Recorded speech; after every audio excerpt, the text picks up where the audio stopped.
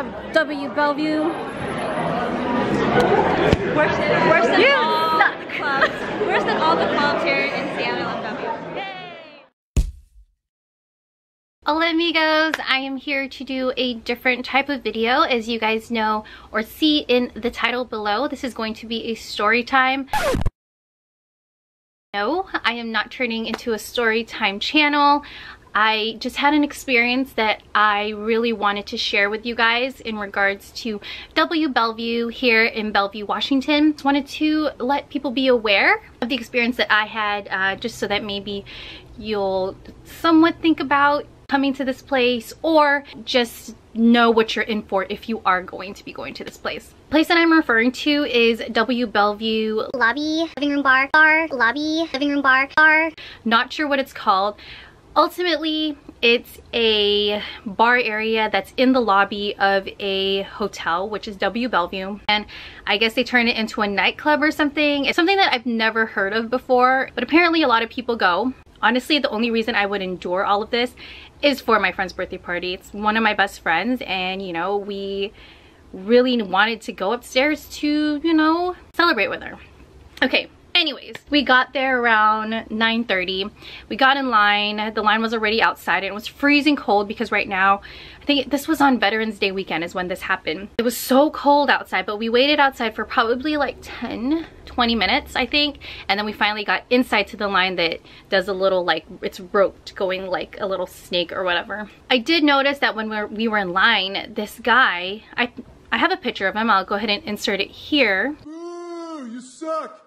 If I can find a picture or just a video clip, which by the way, I do have video clips because I was just done. I was done. We got in line at 9:30 and I noticed right away that the guy in the front, or one of the bouncers, he kept asking for IDs. He's like, have your IDs out, have your IDs out, blah, blah, blah.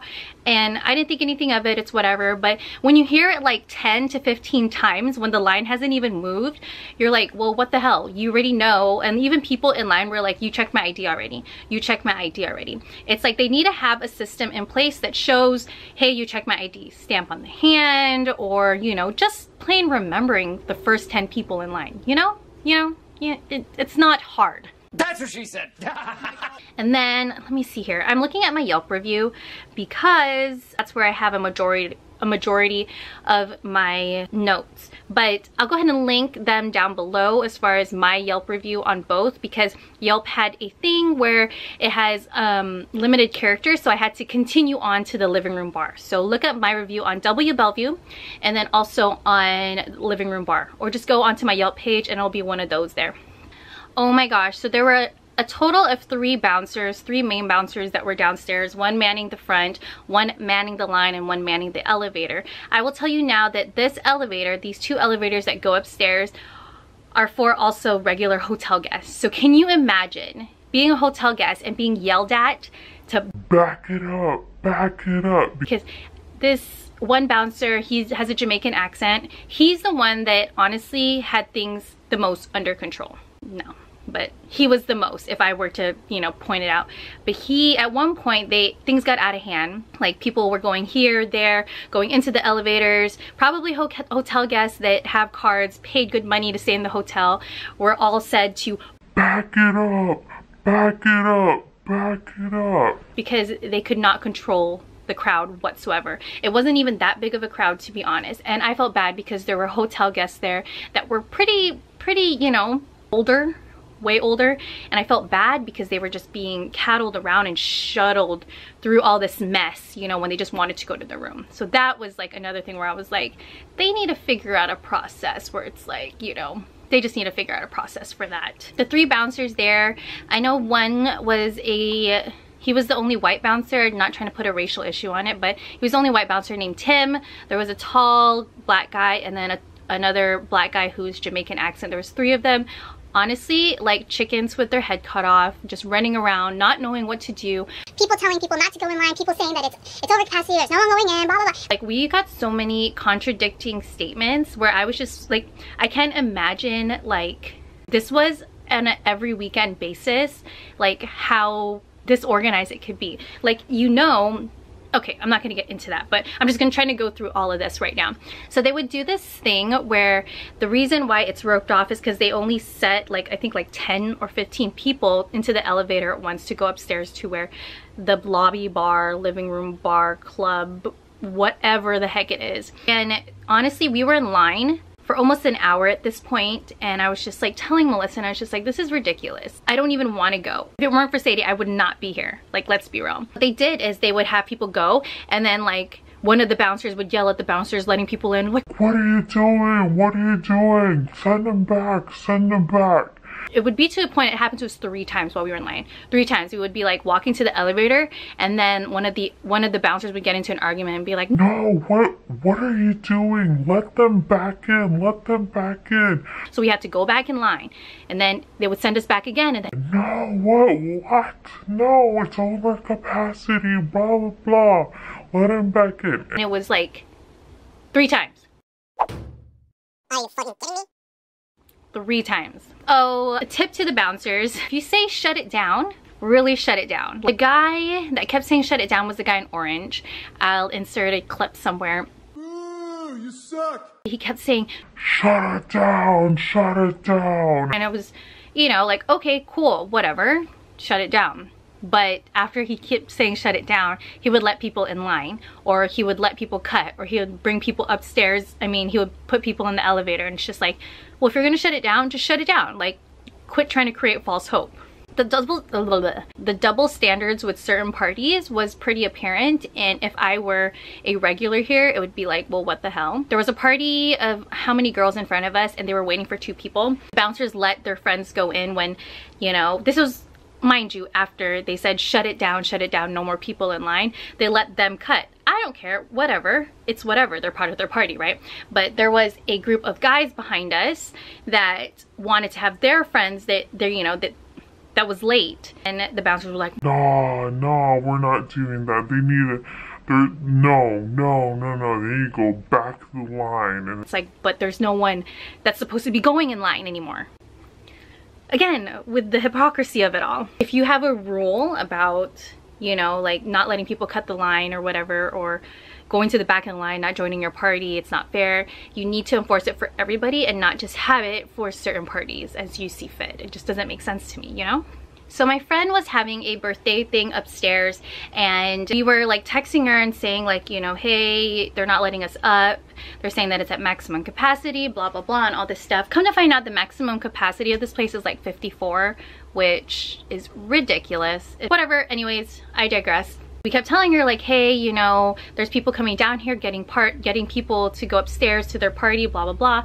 You should probably do the same thing. But apparently she talked to the guy, the bouncer in orange, and You suck. the bouncer was like, no, just give me their names, whatever. So of course she gave us our names, Melissa and I's name. He comes downstairs and she's texting us like live, like, hey, he's coming downstairs. We see him come downstairs, totally ignores the fact that it's just the 2 of us. And it took for my friend Melissa to be like pointing at him and saying like, he's ignoring what Sadie's saying to me. Like she was like talking about him to me, and then he finally comes up to us and he's like, what are y'all's names? What are y'all's names? blah, blah, blah. And then we both say unison, Melissa and Camille. and he's like, oh, Oh yeah, I talked to your friend. blah, blah, blah. And then something happened in the scuffle. People tried to go on the elevator, probably hotel guests, got yelled at, blah, blah, blah. And he lost his train of thought. So we're stuck there yet again. Okay, so let me go to the living room because I finished the W. So let me go to the living room bar. I had a real issue with when the bouncer in orange, Ooh, you suck. he pretty much promised everyone in line, because that's when he cut off the line in the first place, like an hour of us being into the line.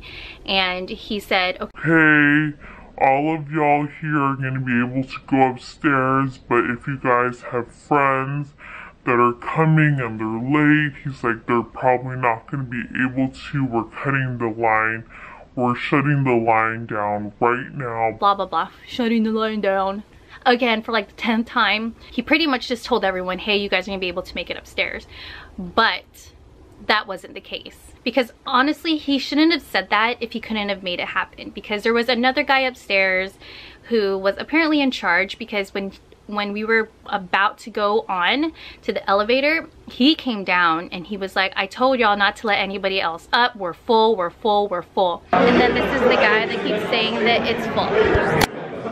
See, he's saying don't let anyone in, don't let anyone in, no more people. But these are the people that have been waiting here since like 10 o'clock, not even, like 9:40-ish. And then this guy in the orange bouncer guy, Ooh, you suck. was like scrambling, like obviously he had no authority and didn't know what to do. Nothing was in his control. But the fact that he made a promise that everyone would be going upstairs, that's where the mistake was. Because honestly, I don't think people would care if it's like, you know, it's full upstairs, but I'm gonna see what I can make happen, blah blah blah. Because, you know, if you make a promise to people, they will latch onto that. Especially people waiting in line for almost 2 hours. Yes, they will latch onto that. That was his mistake. You should never overpromise and underdeliver, because that's just pretty much the end of you if you don't deliver. I'm just saying. The reason I have such high expectations when it comes to stuff like that is because I worked in customer service for the longest time, for about 7 years at Toyota, and I dealt with my fair share of customers, and I know that if you were to promise them something and not deliver, oh my gosh, you will have some hell to pay. So yeah, dropping my experience. This is the guy that doesn't know what he's doing. This is the line of people that can't get in. So we've been standing in this line at W Bellevue for about an hour. We were here since 9:40. Put our ID like an hour and a half ago. Yeah. So this is Sadie. We're here for Sadie's birthday. Otherwise we would have been done bound. Yeah. It is disorganized. It is chaotic. They don't know what they're doing. I would like the names of the bouncers and the picture now. Snapshot now. Ooh, you suck. I did. I took a picture of them. And I'm gonna email this picture to the managers. And then yeah, so these guys were unprofessional. Ultimately, once we got up to the bar, it wasn't even that full, and it wasn't even all that. Like, I know I won't be back. I won't even be back for like the daytime, because I wanted to check it on the daytime when it wasn't full of like random people. Crowd is really all over the place. I mean, I guess you can call it diverse. I think that even me being 29, I think I was one of the youngest people there, because it was pretty much ranging from anywhere from like late 30s to like 50s plus of people in business suits, people in club wear, people in sweats, people. It's just like a real melting pot of people, and not the type of melting pot that I would be like proud of, I guess, because I don't know, when I think of W Bellevue and like the reputation that I thought it had, I thought it was more, I don't know. I don't even know what the expectation that I had for W Bellevue, to be honest. I just know that I know I won't be back. I'm okay with that. If I wanted to go to the club, I would much rather go to Seattle, because I mean, this was such a hassle. For when I got upstairs, it was not worth it. The only thing that was worth it was for my best friend's birthday. Oh, I didn't even get to the end of the story. So honestly, we waited in line for 2 hours, and the only reason we got upstairs was because Melissa finally was just like, we're just gonna go upstairs, take a picture with our friend, and then leave. We literally had to push ourselves into the elevator to go upstairs. It was like the most frustrating thing ever. And we dealt with these two people that cut the line, because originally the last 15 people that they let up, we were supposed to be a part of that, but these two people, it's a couple, it's a white guy and this black girl, they were together or something, and they were older. They were probably like 50, 45, 50 or whatever, trying to hang on to that youth that they had. And he pretty much pushed us out of the way initially. Go figure, he had it when Melissa went to go talk to the bouncer in orange. Ooh, you suck. They came down in the elevator trying to get some more of their friends or whatever, and that's when Melissa's like, come on, let's go. And so I go into the elevator, Melissa pushes past them because they were like blocking the elevator, because you know, that's just the type of people they are. The girl was like, what the F is your problem? And then that's when Melissa just, you know, let loose. Melissa doesn't get mad, but it was just an ordeal. And getting upstairs, it wasn't even like we were outside, and that's why I got sick, was because we were outside and they have heat lamps and blankets and stuff, but it was just like, huh, interesting. They're trying to pull off like a modern chic type of ambiance is something that is very, like, people are drawn to, but honestly I could do without that. I'd much rather go to a place where it's not much of a hassle.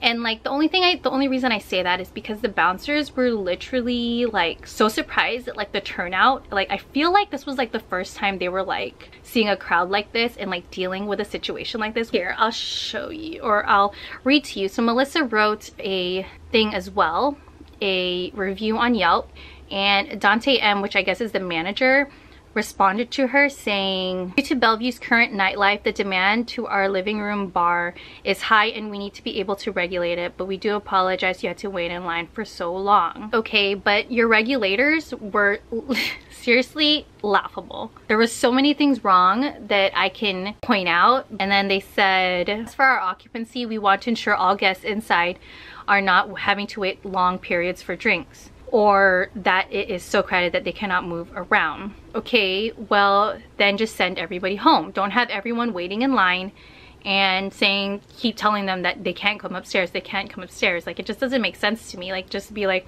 okay, well, we're not letting anybody else in, blah blah blah, because that's just what it felt like to me. Like, we were never going to be, like, we were seriously the first ones in line to go upstairs as soon as the maximum occupancy was like lifted or whatever. I don't even know if it's going to be lifted. But ultimately she was just saying that, you know, we understand if our living room bar is not the right fit for you. Will I be back? No. No, God! No, God, please, no! No! No! No! Do I recommend it? No. No, God! I think you can get a better experience without so much of the hassle in Seattle, but that's just me. If you're looking for a place in Bellevue, I say make the drive out to Seattle and it'll be worth it, because I think that W Bellevue is overhyped. Yeah, I won't be back. I won't be back. But yeah, ultimately that's it. If you guys like long lines, bouncers who don't know what they're doing, no dance floor but a DJ, waiting in line for so long, if you like getting high blood pressure from all the stress that you're gonna endure trying to get into this place, be my guest, because that's all you. But ultimately, I'm good with it. Again, go ahead and check out my Yelp reviews down below. It's a two-parter, so one is on W Bellevue and the other is on living room bar. I have nothing else to say. I just wanted to share my experience with you guys, and yeah, but that was my short story time. Not so short. Alright guys, that is pretty much it. I'm not going to do my outro because I am not doing this for likes or subscribers. I'm just doing this for people who are going to W Bellevue, thinking about going to W Bellevue, contemplating. This is my experience. Alright guys, I will see you guys later. Bye!